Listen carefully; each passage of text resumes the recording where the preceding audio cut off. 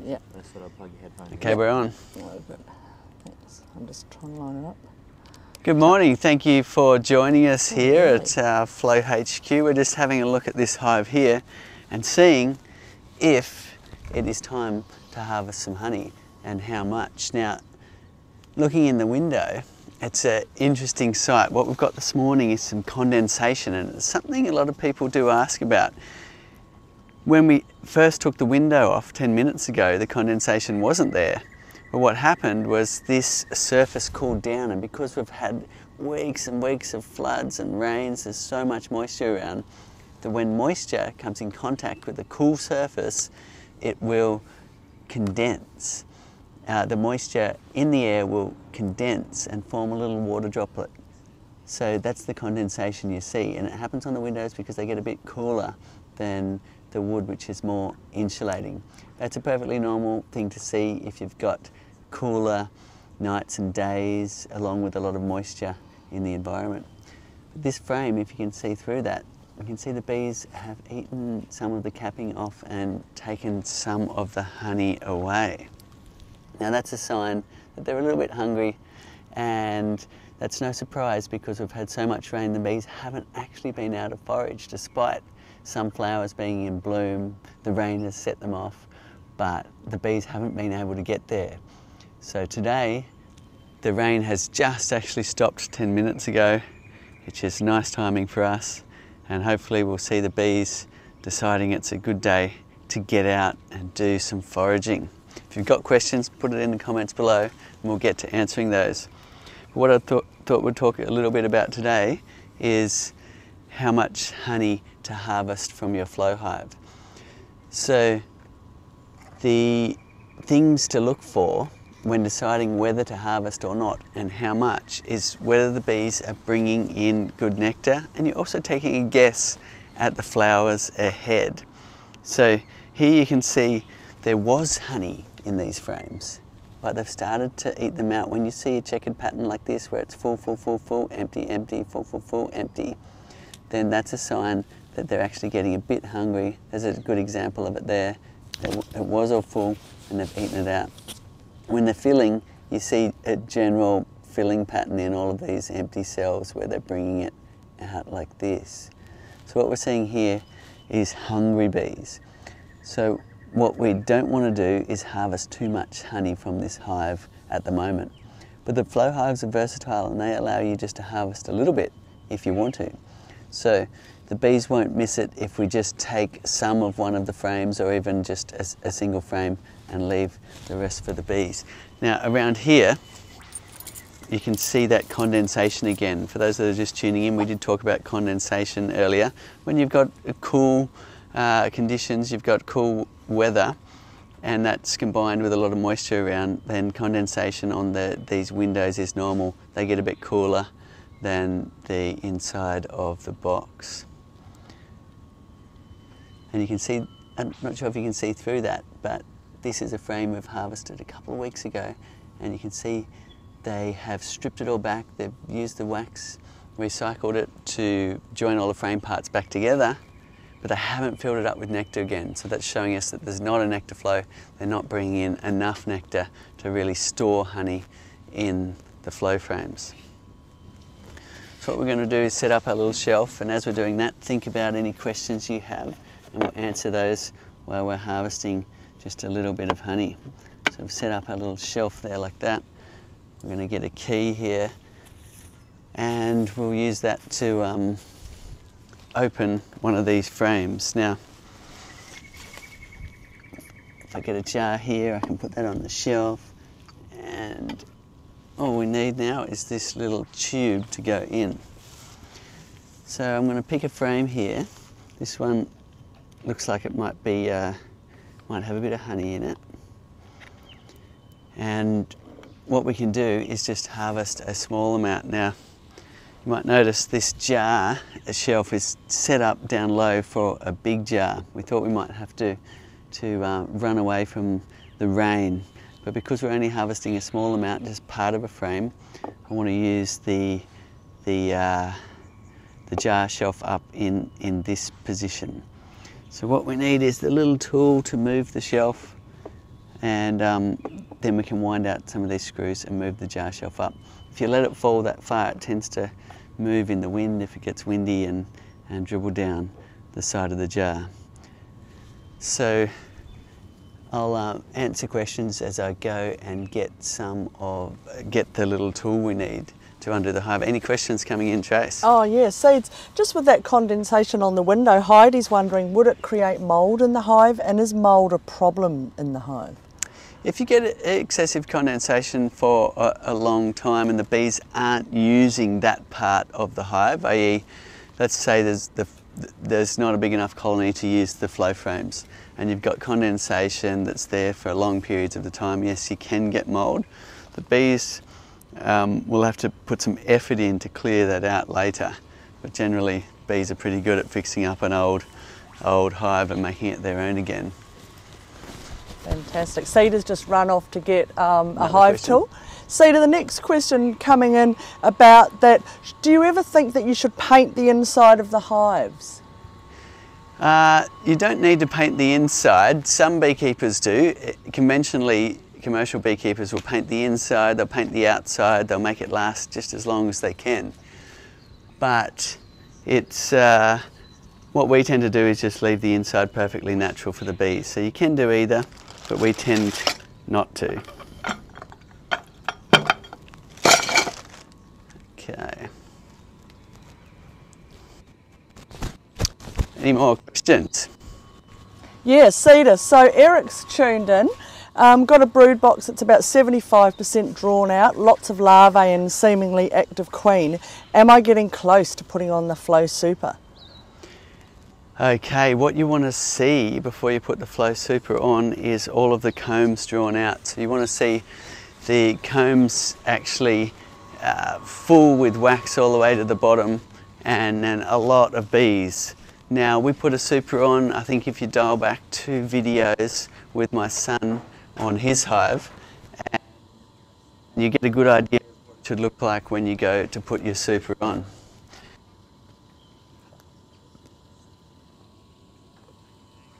The key you need.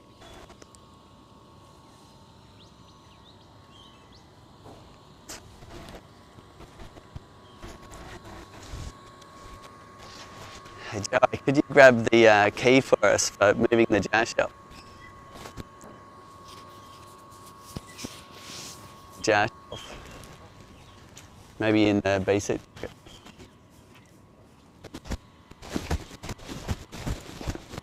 Okay, any more questions? Thanks, Cedar. Yeah, Brad's asking, just wondering, he's noticed that we're harvesting a half-empty flow frame here. Just wondering, what's the possibility of bees being in the empty half, and would it kill the bees if you were harvesting? So we're harvesting one that's full, but to answer your question, we put a lot of work into making sure that the process of harvesting was as gentle as possible on the bees. And I'll explain a little bit about that. So what we did in the beginning is we made hexagons that move like this, as some of our first prototypes. But what we found is if you did, like you're saying, have a whole lot of bees down some empty cells, when you move the comb parts, that you move it like that, and that was fine, and the honey would flow down. But if a bee was down there, it might put a leg or a wing through this point here. And then when you put it back, it could get trapped in the moving parts. So what we did, and we've got a whole patent about this, is we put a gap in between to allow the bees to bridge the area between the moving parts. So what that means is when you move them, this bit of wax that they've created breaks, and then when you move it back there's a gap so they can't get caught there. At worst, a bee might get caught in a bit of wax and the other bees will help it out to get out of its own wax. So we put a lot of attention into that. So having said that, it's still best to harvest when the frames are full, well, close to being full, that is. So you've got a lot of capping on the frames, and your bees are have gone through that process of dewatering the the honey getting down below that 20% range, and then it's ready to store in your jar on the shelf. If you harvest early and you've got honey that looks quite liquid in the jar, then you'll have to consume that before it starts to ferment, unless you're making honey mead, that is. Great, thanks Cedar. On that, talking about the painting of the inside of the hive again, Fabian's asking, what about in terms of the inner cover? Do you ever paint the inner cover in the hive, under the roof? It's not a bad idea to paint the upper surface of the inner cover, or you could paint the whole inner cover if you want. That would actually keep the moisture out of it. Sometimes they do swell when they get wet, so not a bad idea to paint the inner cover. We generally don't, but that's probably out of just not getting around to it. So it is, if the bees are hungry and needing extra food or syrup or dry sugar, just wondering what's the best way to do it. Interlaus has popped a homemade jar syrup over the whole of the inner cover, but wondering, is there an internal Flow Hive hardware that does this better? There isn't. We don't have a purpose-built feeder, but we should. But there is feeders you can put under the roof. Now, we rarely have to feed bees in this area. In fact, we don't really ever have to, because there's always something flowering. But you do get areas in the world that you do. It's a good idea to feed bees, because you can find periods where some of your hives will starve out. You're better off feeding them than letting them starve. So, well done. You've created a jar, you've put holes in the lid, you've put syrup in it, you've turned it upside down on top of the inner cover, where there's a hole the bees can access it. That works quite nicely. Another thing you can do is just put the syrup in a Ziploc bag and put some pinholes in it and put it up under the roof. That's another thing. We've got a video somewhere on our Facebook streams or YouTube saying how to make a quick and dirty feeder. So there's a few ideas in there if you want to create your own feeder. There is a round top feeder that fits pretty well. It just sits up just slightly. It's a round bee feeder that goes in that central hole. So you can use that one that you can find out there at beekeeping stores. Great. So Gary's tuning in from California, and new beekeeper, installed a £3 package of bees late April, but also used the Flow Hive entrance reducer, as he'd read that it was best to protect a small colony that way. But now the temps are getting high and it's getting pretty hot. Just wondering whether they need to remove that entrance reducer, or do they wait for the colony to grow? Okay, so the generally I don't use the entrance reducers unless I've got an issue of robbing, but when you're, as you say, in a colder climate, generally when the hive gets up and going in the springtime, you'd be taking that entrance reducer away. So what I'm going to do, if I just want to harvest half a frame, is I'll insert the key just halfway. So if you like, that's all the way. So that's our measurement there, and then you should get a few jars of honey out of just doing half a frame. So I'm turning that now to that 90 position, and what we should see is the honey starting to flow down and out this tube. And we're just going to leave the rest for the bees. It's an example of today we talked earlier about how the pattern in these frames show that the bees are a little bit hungry. They're eating some of the cells away. So it's a good idea not to take too much honey, but you still can take a bit if there's honey in the hive, and leave the rest for the bees. Oh, it's starting to come. Like your little setup there, Seeds, with your double jar. Yeah, we've misplaced the little tool that can move the shelf. So we may as well just pile up some jars, that's okay. Perfect. It's good to put it closer to the stream, otherwise the wind blows the honey around. Great, and today we've got Callum behind the camera today. He's pretty new and he's doing a great job. Welcome, Callum, to the team. Cedar, Graham's in Newcastle, New South Wales, and as the weather's cooling, he's checked the brood box, lots of frames of honey, everything's looking good. So wanting to take off the Flow Super. The Flow frames have some capped and uncapped honey in them. Just wondering, will it be okay to store them in an airtight container and put them back in spring to give the bees a kickstart, or should he drain the honey and nectar and clean the frames up before spring? Okay, so the very best would probably be to stick them in a freezer. If you have a deep freeze that with enough space in it, you can put your flow frames in the freezer and that will preserve them as they are, and you can put them back on in the springtime and they can pick it up from there. If you don't have a freezer, then as you say, it might be a good idea to harvest what's in them and then wait a few days for the bees to clean out the remaining honey out of them, and then take them out of the hive, put them in a tub away from vermin and whatnot, and then you can put them back on in the springtime. What you don't want to do is leave honey in them and leave it sitting around, especially if you're in a warmer climate.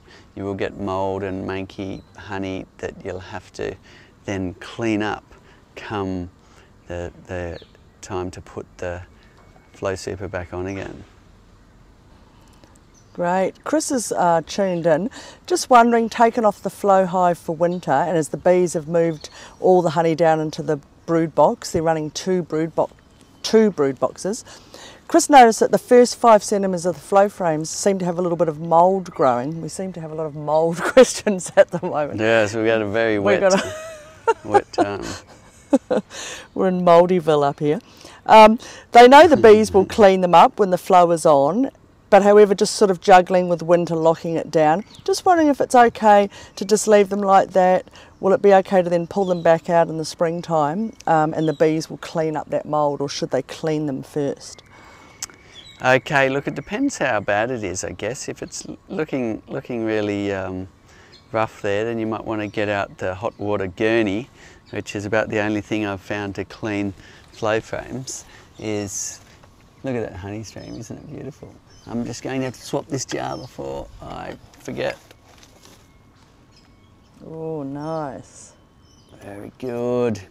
Got a beautiful jar of honey there. Yum, yum. Oh, look at it.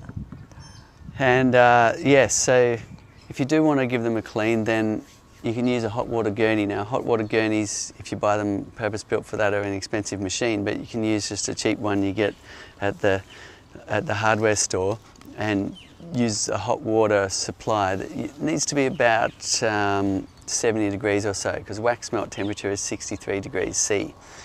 So you can sometimes get that off your hot water feed before the tempering valve, or an easy hack is you just get a big tub of hot water that you've made nice and hot, and put the intake hose from the gurney into that, and then you can spray with nice hot water. Be careful when you're doing all of this, but that's the way if you really want to strip the old wax off a flow frame.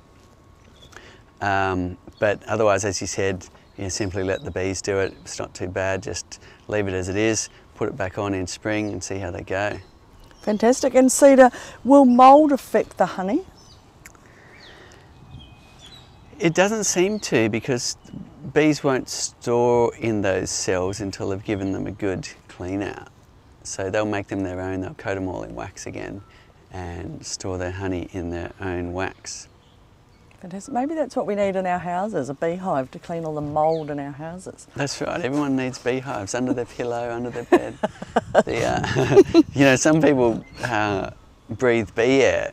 Have you seen those photos that look a little bit like a, I don't know, a 50s sci-fi film where they've got pipes and things connected to their beehive and a gas mask, and they're actually sucking air out of their beehive. Obviously you need some sort of filter.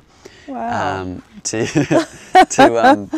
make sure you're not breathing in bees, but apparently it's therapeutic to breathe the air from inside a beehive. Well, of the bees. Well, Seeds, you might have to add that like a snorkel sort of set up onto the next Flow Hive 4+. James is asking, James loves the natural wood look of the Flow Hives, and also just saying extracted 10 litres of spring honey this year and expecting another harvest at the end of summer. Just wondering, do they need to be painted and stained? Can they stay natural? So the cedar wood, which this hive is, can be left just natural, and some beekeepers do. It'll go through a phase of looking a bit average as it turns to grey, but eventually it'll go that nice grey colour, which I actually quite like. The grey wood look can be quite trendy, and the wood itself is naturally kind of repelling to funguses and things like that, so you can do that with the cedar. The Araucaria wood that you can also get, it needs to be painted with a good quality outdoor house paint. If you want to keep it looking like wood, now you're always battling nature a little bit. It wants to turn wood back into the earth. But if you want to keep looking good like this, we've found that the decking products, they're built for that job. They're built for making a deck look like wood for as long as it can. And that's the finish you're seeing here, is a decking product. And they're often tinted like this, so you lose a little bit of the natural colours of the wood, but it will give you a longer lasting wooden look. Fantastic. Chuck Rao, who's one of our ambassadors, just tuned in, and it's funny, I've been playing phone tag with him, and he's just said that he's just been speaking to Frey at our office, actually talking about honey harvesting, and he's in the States, and don't you love how that kind of all works out? Round and round and round in circles we go. So nice. Cedar, another question. When you're harvesting the honey, do you have to sterilise the jars? No, unlike preserving jams and things, honey actually is amazing stuff in that it has antibacterial properties, so much so that it gets used in medicine for healing wounds that can't actually be healed by anything else. So there's countless stories of people at a loss with all of the arsenal of everything the hospitals can throw at it, but then honey was the thing that actually saved their leg or whatever they were having trouble with their wound. Wow. Now, so it will sterilise the jar for you, so you don't need to go through a sterilisation process. Fantastic, because that's a lot of extra work to do. Cedar, Mustang has tuned in, has Irish black bees, and they don't seem to be doing much with the flow frames. They're walking around, you know, chilling out, but not really filling the cells. Any tricks to get them started storing into the honey super? Irish black bees, yeah. Nice. Niall would like that. Yes, that's right. we have Niall on our team who's from Ireland. Now, we haven't heard any troubles with Irish black bees, so I think what you're probably seeing is something that a lot of people do experience, and that's that annoying time where you're waiting for the bees to build up enough and for that to coincide with a nice nectar flow, and then they will store honey in the flow frames. Now, if you're getting a bit impatient, you can scrape a bit of wax off your brood box. If your hive is ready for the super, then they've probably put a whole lot of wax on top of the brood frames. You can scrape some off and just mash it into the flow frame surface. Do it on the window side so you can enjoy watching them recycle that wax around that local area. And that'll speed up the process of them getting up there and getting started a little bit, but really you won't get much honey stored till you get a good nectar flow and a lot of bees when you open the side windows and you're seeing a lot of bees in your hive. And sometimes it's a bit of a patience game. Sometimes one hive does amazingly well, another hive's really slow, so there can be pest issues, disease issues, genetics issues there as well, but generally patience is what will get you there. Great. Andy's wondering, just wondering, is that propolis or wax between the flow frames on the front, the shots that Callum's been showing there? Yeah, that's interesting. They tend to use propolis to block up gaps of the hive, but in this case it looks more like wax. Now, if I scrape a little bit off here, I should be able to smell if it's propolis, because the propolis they collect with a high content of tree resin. So they collect the sap off the pine trees, for instance, if you've got pine trees around, and the propolis will smell very sappy. But in this case, it is wax they've used to block up the gaps between the flow frames. Clever little bees, they're always making it their own and keeping the elements out by sealing everything up with propolis and wax. Nice. Cedar, Tainto's asking, how many hives do we currently have here in our apiary? So there's about 20 or so here in this apiary, and I've got another 40 at home. My sister's got another 20, so, and that's just over the hill over there, so there's another 60 over there. Then my father's got some down the valley, a little bit here. My brother's got some, and so on. So I've got a lot of flow hives in the area, but right here at the office we have about 20. Nice. Grant's wondering, do bees talk to each other? Because they're wondering, like, how do they know where everyone should go to get the flowers? They do. They don't actually talk, but they dance mighty well. And it's an incredible thing. And humans have studied honeybees more than any other insect on the planet and actually managed to decode their language.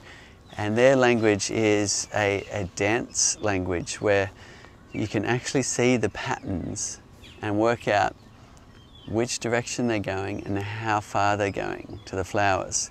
And there's a few other things we've worked out as well. No doubt we can't understand their complete language yet, but we do understand that if they move in a figure of 8 pattern on the comb surface, waggling their tail, then when they waggle, about 1 second equals close to a kilometre in distance. So if they waggle then stop, waggle for a few seconds then stop, that'll be 2 kilometres away they're going. So somehow the other bees in amongst 50,000 bees in the dark of the hive can see that dance and know exactly where to go. And the axis of the figure of 8 pattern they're doing tells them the direction relative to the sun. So amazingly, yes, they can tell the other bees exactly where to go and how far to go, and probably a million other things in bee language, but they don't talk. Fantastic. Well, that's not quite true.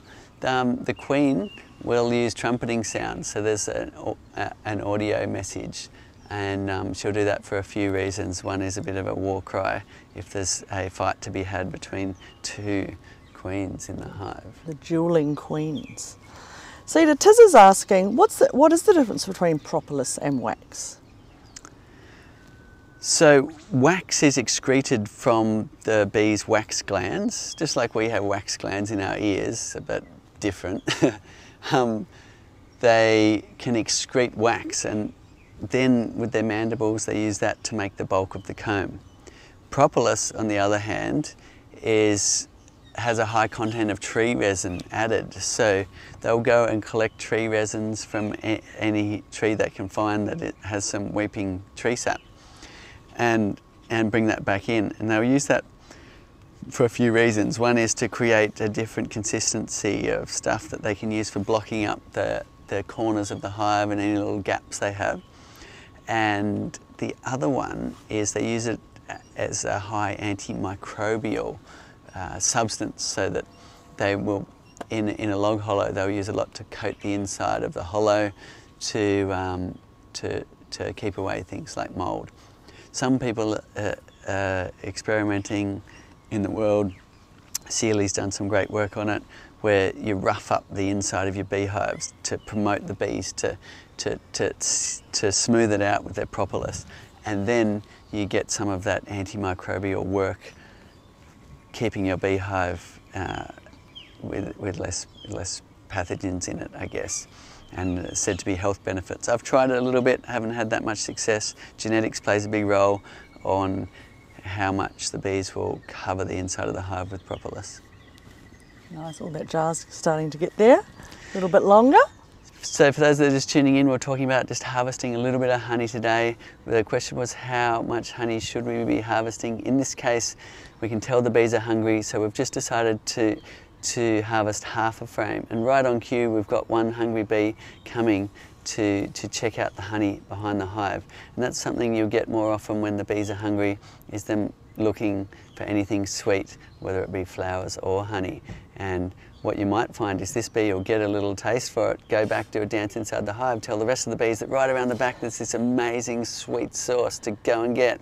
And then you can get a whole pile of robber bees coming to rob honey. So keep an eye on that when the bees are hungry especially. and you might need to cover up your jar with some netting or some kitchen wrap to stop that happening. Nice. Just got a couple of people tuning in asking about some of our stock bee suits, flow keys, and probably best to contact customer support on those questions, and they'll let you know when all those things are back in stock again. And Sonia's asking, just wondering, is there any plans for a long lang flow hive? Long lang flow hive. So some people are experimenting with going sideways instead of vertical. Advantages of that are, once you lift the lid off, you've got access to your brood and your flow frames. I've experimented a little bit with it, haven't had that much luck. Might need to experiment more. Let me know how you go if you want to go stack your boxes sideways instead of vertical. Now, I guess there's some advantages and disadvantages to each. The main advantage is you don't have to lift the honey super off to get to your brood. Disadvantage is it's less like a tree hollow in the bees are often naturally more in a vertical column, and you've also, your honey frames might get a bit cooler and more prone to candying in the hive because they're not sitting above the brood nest like this, where they're staying warmer. And there's probably a bunch more advantages and disadvantages, but I definitely promote experimentation. If anybody wants to make long hives and put flow frames in them, let me know how it's going for you. Great. Joshua was saying, is the bee drowning? I know, look, it's just having a fine old time in there. Well, bees will survive a long time just sitting on the top of the honey like that. But what I tend to do is get a little stick. In fact, I can just use this flow key right here, and I'll put it back on the landing board just by grabbing it like that. And there I've got the bee. And what I'll do is I'll just go around the front of the hive and I'll drop that bee, and the other bees will lick it up real quick. There we go. Whoa! It's very muddy around here today. If you come around here, Callum, then you'll see this bee. I'm just going to put it right on the landing board there. And there we go, the other bees, you can see already licking it there, licking it clean. Nice, morning tea for the bees. Mm. What does it taste like, Seeds? Oh, it's a beautiful, how would I describe that? It's almost got that beautiful waxy texture, you know.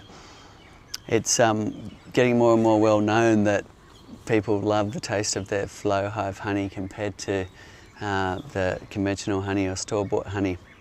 There's a few reasons for that. One is the zero processing here. It hasn't touched any form of machinery to get into your jar. It's only gravity that's managed to get it out of your hive and into the jar. So as we know, the more processed your food, the more flavour you lose. The other one is it hasn't been spun in a centrifuge and been in contact with so much oxygen. Oxygen is known to actually dissolve some of those fine floral essences, and you lose the sort of upper palate flavour bursts of your honey. And the other one is you're isolating frame by frame. If we harvest this frame over here, we might find that it's a completely different flavour. And as you know, if you mixed all your ingredients in your kitchen together, then you would get something that was a bit average in flavour, or a bit of it might still taste okay, but it's a bit of a blend of everything. It might be more enjoyable to taste the different flavours. So we get sort of rave reviews on Flow Hive honey for those reasons. And here we've got that beautiful flavour that, it's hard to describe, but it's like when you crunch into a fresh piece of honeycomb. Somehow it tastes like comb honey. Nice. Cedar, Bill's asking, how many supers do you always have on your hives? I generally just put one on top, but some people like to put more supers on their hive. Some people like to put more brood boxes. There's a few reasons why I do one, and it's partly because the nectar flows in this area tend to be just come and go throughout the year, and we don't really need to have massive size colonies. So it's just a bit easier to manage when you have one super and one brood box. If you're looking for the queen, you only need to look through the 8 frames in the bottom here. If you're taking a box off, you only need to take one box off the top, and so on. So for that reason, we just keep it in this configuration. But by all means, if you want to buy another super or another brood box, you can. And in some areas where you've got a really long season, where, for instance, perhaps up in Canada, where the season, is compressed. So you've got a long winter, and then maybe 4 months where everything's flowering at once. They tend to stack many boxes for that, to allow the bees to build up to a really large sized colony, because everything's flowering at once for months and months in a row, and that allows the bees really to build up bigger. So in those areas you might decide to add more supers on your hive, or maybe more brood boxes as well. So go for a bit of local knowledge. There's a little bit of a difference with flow hive harvesting. Now, in conventional beekeeping, you'd add more supers because you want to batch process the whole lot. It's such a lot of work and such a big sticky mess to clean up and all of that, that when you go to do it, you just want to get a lot of boxes done at once and get it over and done with. So what you tend to do is store the honey on the hive in boxes, and then take all of those boxes off and process the whole lot together. Yeah. Now, we can do it a bit differently here. We can store our honey in jars on the shelf and allow the bees to keep going. Because it's so easy just to harvest as you go, you can then keep harvesting, store the honey on the shelf in jars instead of in boxes on your hive. So there's a bit of a different thought pattern there, but it doesn't matter which way you go. You can also store honey in more flow frames if you want to. Advantage of that is you've got a bigger colony, your hive will be less likely to swarm, and so on. I tend to run the hives a bit smaller and then just split them as they build up, because if you don't want another hive, somebody else surely will. Great, Cedar. 3D printing props is saying, got some brown stuff floating in their honey. Should they filter that out? I don't know what the brown stuff is. Okay, so sometimes you can get a bit of a build-up of a few different things in the trough area. This one looks pretty clean. This one actually needs a clean out. It's got some honey that's gotten in there and stayed in there too long. We haven't cleaned it out, and it's looks like it's fermented in there, so we'll clean that one out. But you can get a situation where, as the bees are repairing the comb, a whole lot of wax falls through into the trough area down here. You go to harvest and that comes out into your jar. Typically all you need to do is set your jar down for a day or so. It all floats to the top and you can skim it off. That's all I would ever do. But some beekeepers like to sieve their honey, because back in the days when I was extracting in conventional ways, there was a lot of post-processing you had to do to get a clear jar of honey. And there was sieving and filtering and settling and all of that. What I find with the Flow Hive is it's pretty much ready to go. At worst, as you say, you might get a couple of little bits of brown wax or propolis or something floating to the top of the jar, and you can just skim that off if you want to. Right, Cedar, Melissa's asking, down in the Hunter Valley, the brood box is nice and full, but of course it's coming on to winter here in Australia. Just wondering, should she hold off on putting on the flow frames till summer, or do I put them on anyway if the brood box is nice and full? So Hunter Valley. Okay, if the brood box is nice and full, Hunter Valley, you might want to wait now. There's probably, we're just around the corner, a few days out from winter time here, and you'll find in that area you'll probably not get much honey through the winter, but ask around just in case you do. We do get honey through the winter here, so if you were in our location, you'd put the box on, just as you saw me doing with my son a couple of weeks ago on the live stream. But in the Hunter Valley, you're a bit further south. You're possibly going to not get much over the winter time, so you might be better off just leaving the bees as they are and putting on your super probably in the last month of winter, because you'll probably find the flowers burst out at the end of winter. Great. Cedar, you'll understand this one, I'm sure. Charles is asking, in 2 years has produced about 70 gallons of honey, all from full frames. The water content is always between 21 to 23. It won't go below 20 very often. Is that normal to always produce above 21? Okay, it'd be interesting to know.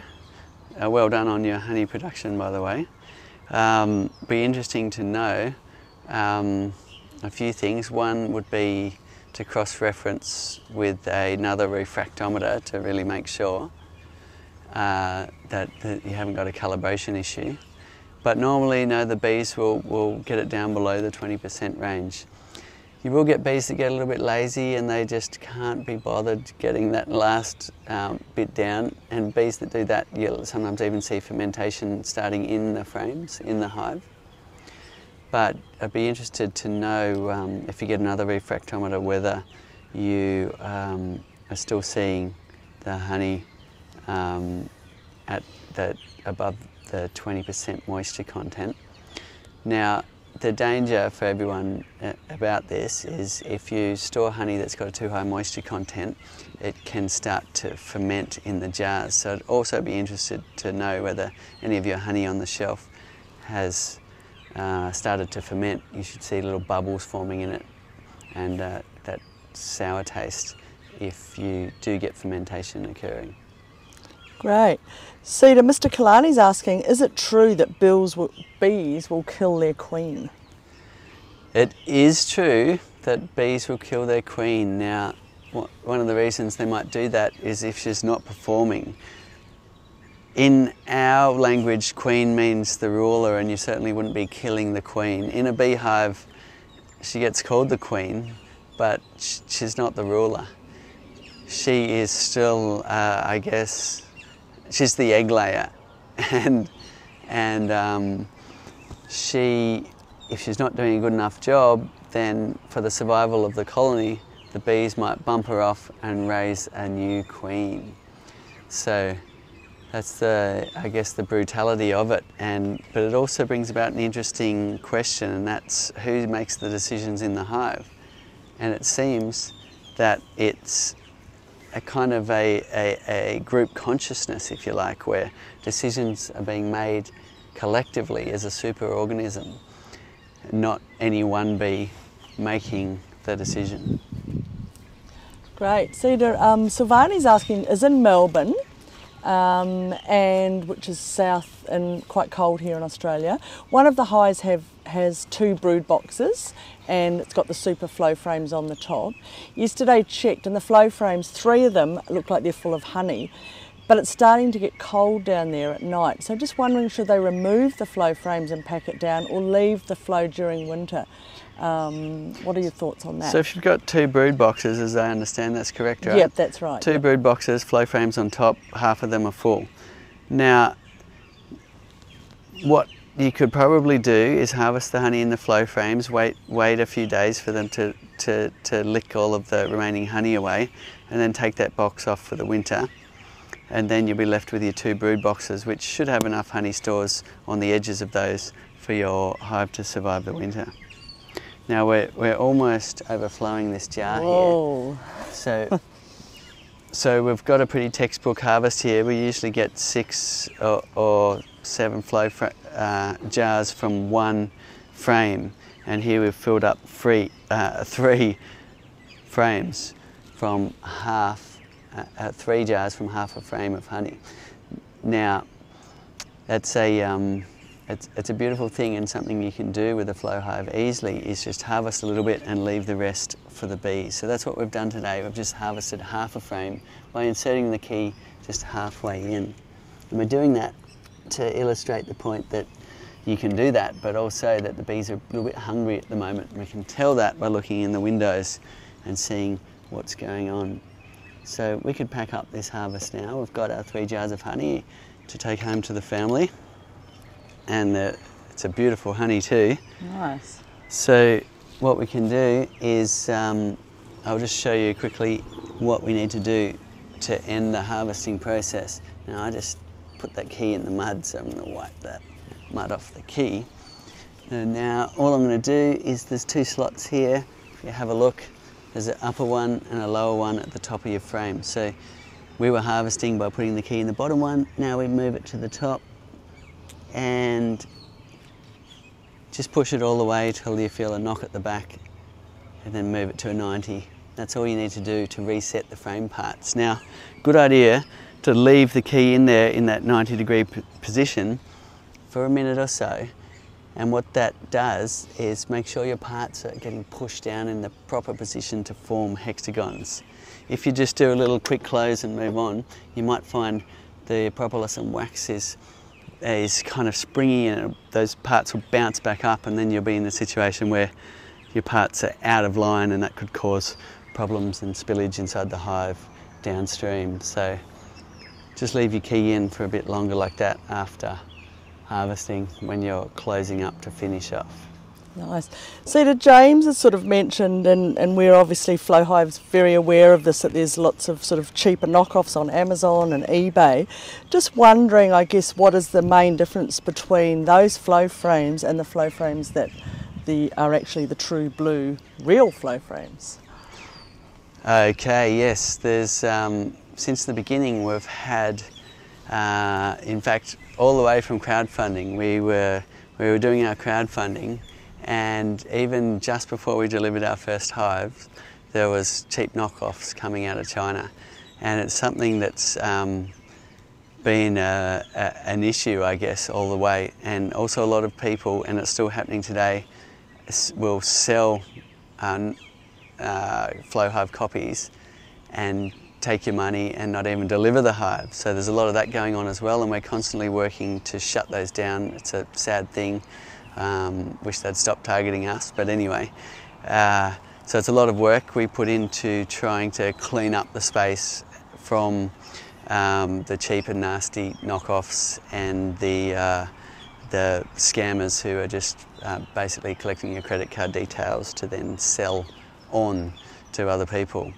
Now, when you talked about the differences, we have actually ordered some of the knockoffs and we've tested them, and in some cases we've not even been able to use them. The mechanism wasn't built well enough to actually harvest honey at all. So we've sat there and gone, well, it doesn't work, so we don't have to worry about it. But we do worry about it because we don't really want people out there with all of these copies of our invention. We've got our patents in place and all of that, but it's hard to stop coming out of China. And yeah, so what can you do? But we do work hard to try and stop the scammers and the knockoffs. Yeah, totally, and I think I've even had a few this week calling from the States. Always best to, as we say, check honeyflow.com, our website, and just call us and know that you can talk to a person and we can tell you that we are the Flow Hive people. Cedar, what's the shelf life of honey? So that's an amazing thing of honey. So this jar, if the lid was good enough and the moisture content was low enough, which it looks like it is, it's nice honey in there today, could last thousands of years without going off. And they know that because they've found honey in pots in the Egyptian tombs. So honey was used back then, it was a very revered product, and it was used for embalming, it was used as a gift to the gods and things like that, and left in pots. And they've found 3,000-year-old honey that is still good. Now it will go candied, but that's still good honey. Candied honey is good honey, and it's important to know that it doesn't always look like this, and eventually all honey will go candied, which means it forms sugar crystals and it sets, and that's beautiful honey too. It's just a different experience. My kids love it and they call it the crispy honey. So another amazing property of honey, not only does it have amazing healing properties, but it can also last for thousands of years. How amazing is that? Sid, I'm not quite sure what Corey Mark's question is here, but basically they're in Pennsylvania Oh, where have you gone there? Been trying to catch a swarm, hasn't had any luck. How long before I should buy a nuke? Now, I'm not sure if they mean they've got the hive. I'm not quite sure what that question is, but maybe we could talk about the difference between a swarm and a nuke. So, well done for wanting to catch a swarm, but it's something that may or may not happen. If you're right near 100 hives in an apiary and it's springtime, then you'll increase your chances dramatically. But if you're just waiting for a swarm, it could take many months. You might not find one that season. Getting on the Facebook groups and things will help. Somebody might alert you to a swarm and you can go and catch it. But generally, the easiest way, as you say, to get started in beekeeping is with a nuke. So you go to a bee breeder and you buy a box of bees, which is usually half the size of one of these boxes. So half the size of this lower box here. And it's an already going thing with frames that are all built out. There's a queen laying, there's honey stores, there's pollen stores, there's brood. It's all happening, and all you need to do is get in your bee suit, get out your smoker, transfer them into your bottom box, look after them, and they'll grow from there. There's a few other ways to get going. You can also buy a package, which is like an artificial swarm, and you can also take a split, which is where you take half the frames out of a bottom box here and transfer them to another box. So that's another way to get going. If you know somebody with a hive, especially in the springtime, you can actually be doing them a favour by taking some of their frames out, reducing the likelihood of that hive swarming, and you can also start your own colony from those frames, provided there's either eggs or really young larvae on them to raise a queen from, or if there's not, or perhaps you just want to anyway, you might introduce a new queen from a queen breeder, and you can get going like that. So a few different ways there to take a split. If you have a look at the beekeeper.org, there's an amazing course there made to take you from square one right through to even a deep scientific knowledge in beekeeping. It gets rave reviews. It's also a fundraiser. This year we're planting 1 million trees from the funds from the beekeeper.org. We're very excited about it. Experts from all over the world tuning in, a really good online course. But otherwise, if you Google around and have a look at our videos, our YouTube channel, Facebook feed, then you'll find a lot of information there as well on how to do splits and how to get started in beekeeping and the different ways to get started.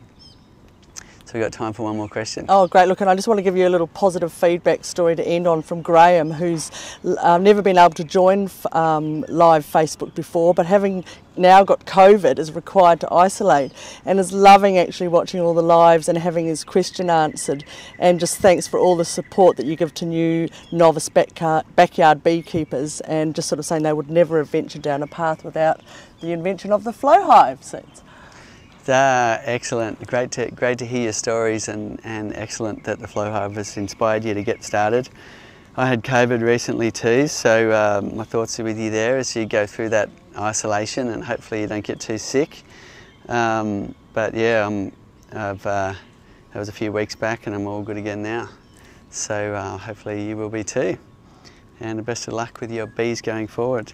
And thank you very much for tuning in. And if you do have anything you want us to cover, we're always up for talking about new topics. Sometimes if you dial back to last week, we were inside a hive checking out this and that in there, and having a look at what was going on inside the hive. So often it's a show and tell about how to do something in beekeeping. Other times it's just more general Q&A. So please come back, tune in, also let us know what you'd like us to cover. And it's a great thing that we see is people helping each other. So you might notice a lot of comments in the thread below. Scan through. If you know the answer, then chime in. It's all about helping each other get started in this wonderful pursuit of beekeeping.